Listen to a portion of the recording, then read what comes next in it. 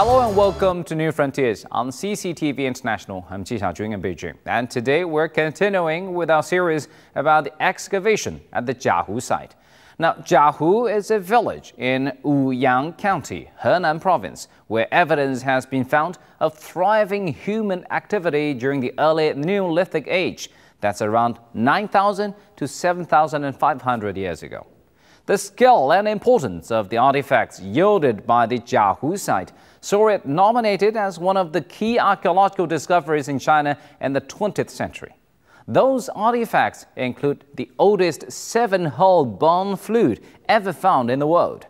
The work of excavating the site began in the early 1980s, but was interrupted many times for various reasons and even came close to being abandoned. These delays were a particular source of anxiety for Zhu Zhi, an archaeologist at the County Cultural Center.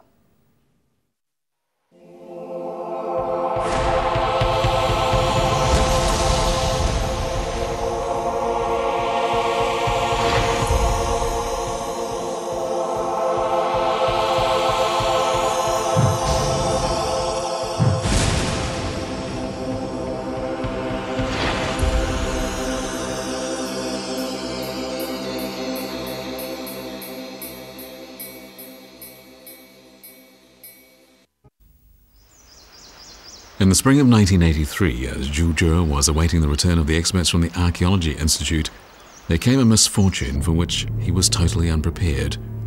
Due to the pressure of a growing population, the residents of Jiahu village were strongly petitioning for the garden plots above the ruins to be reclassified and incorporated into the village plan so that new homes could be built there. If that were to happen, the secrets of the ruins that were slowly coming to light would be lost forever.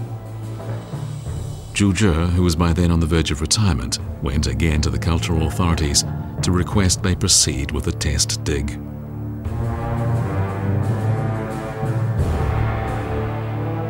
In May of that year, the Henan Cultural Research Institute sent a team to Jiahu village. Over a period of about 2 weeks, the team dug 3 exploratory pits totaling 50 square meters in the middle of the site.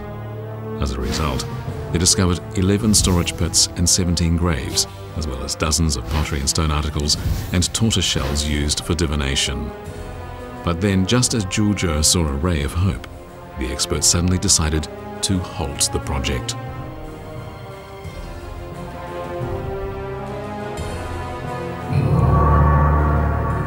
At the same time the test dig was being conducted at the Jiahu ruins, archaeologists discovered cultural ruins at another site in Henan Province, at Shegu in Chang'e Prefecture.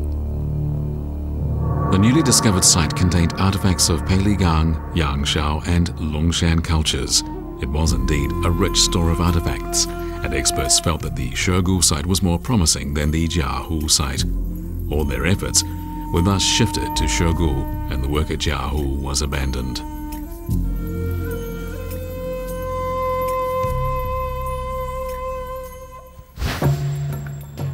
As Zhu Zhi had feared, as soon as the archaeological team left, the residents of Jiahu village again began pressing for permission to build on the site. If the land was excavated to make way for building foundations, the ground surface would be completely torn up, and the cultural treasures buried there would be lost forever. In 1984, Zhu Zhi applied for permission to carry out another test excavation. He had never wavered in his belief that an astonishing secret was buried underneath Jiahu village.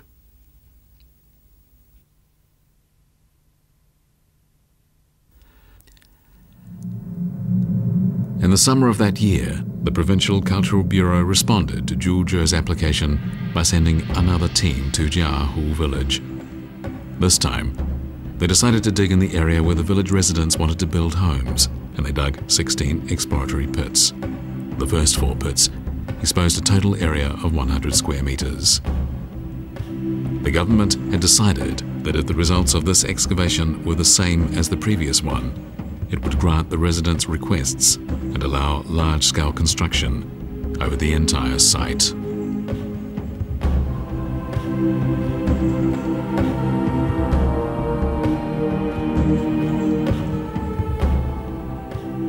That summer, An archaeological team from the Henan Archaeological Institute and Zhu Zhe, representing the Wuyang County Cultural Palace, carried out an exploratory dig at the 4 pits on the east side of Jiahu village. Unexpectedly, the deeper they went, the more artifacts they discovered. The items uncovered included fish bones, the teeth of deer, and fruit stones packed into building foundations.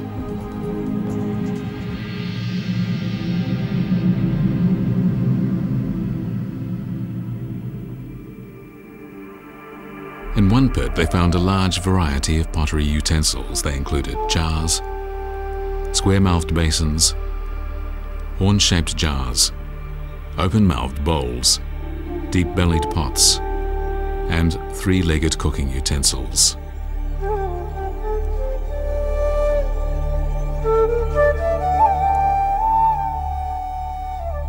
In pit number 1, in the grave of an adult male, the archaeologists discovered a number of perfectly preserved, exquisitely crafted arrowheads.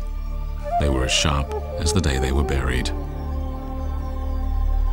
In pit number 3, they found a complete set of finely crafted bone needles laid out in neat order next to the body of an adult female.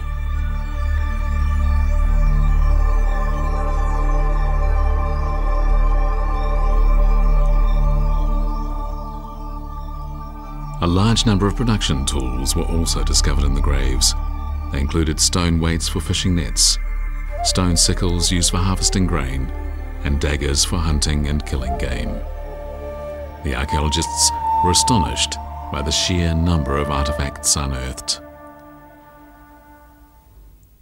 No less than 15 graves were excavated in pit 4 alone.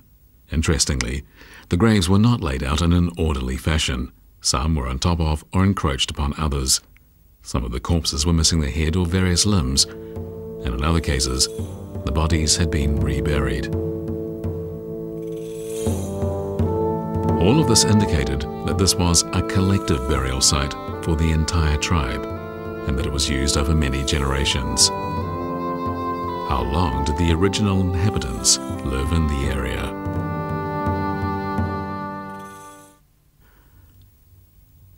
The sheer quantity of valuable artifacts unearthed, as well as the multi-level nature and complexity of the site, gradually attracted the attention of higher authorities. Priority was then given to having the ruins fully excavated and restored.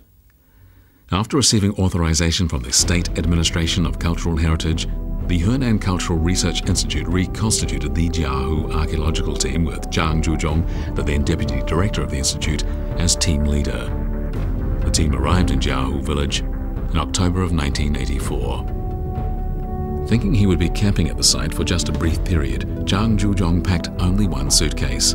Little did he realize that he would end up working at the site for 20 years.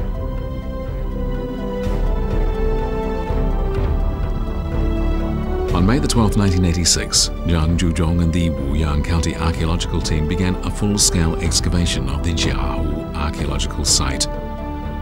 In the 2 preceding years of exploratory digs, Zhang Zhuzhong had discovered that the Jiahu ruins were very different from those at Peiligang. There was far less pottery in the Jiahu graves than in Peiligang. In fact, in most cases there was just 1 earthenware pot. There were, however, far more articles made of bone, and in some cases they formed complete sets. The bone arrowheads found at Jiahu were comparable in quality to Shang Dynasty arrowheads made of bronze. Their barbs and grooves still gleamed brightly, despite being buried for several millennia.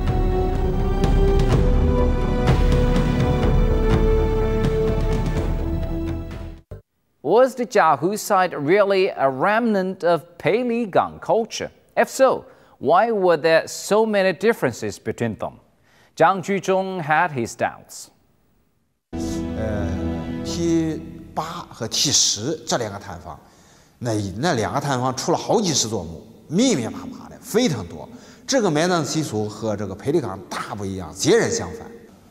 裴立岗遗址那个墓葬啊，它的排列的很整齐，几乎没有打破的现象，一个墓一个墓的都断开的，一个挨一个的在那排列很整齐，没有什么打破现象。而甲湖呢，它是一层摞一层，一层摞一层，剥了一层，下面再出来一层，剥了一层，下面再出来一层，那骨头密密麻麻的，这个埋葬习俗绝对不是一回事儿，文化上是截然不同。而裴李岗呢，那好多墓葬，女性墓成套随葬什么反什么棒，男性墓成套的随葬这个时产时连，这成套的，甲湖没有。甲湖成套的都是打猎和捕鱼的工具，捕捞的工具非常多，这说明当时的经济形态是完全不同的。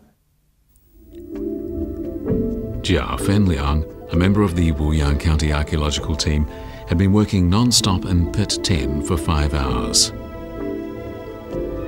He had just finished cleaning up grave M59, which was on top of grave M78.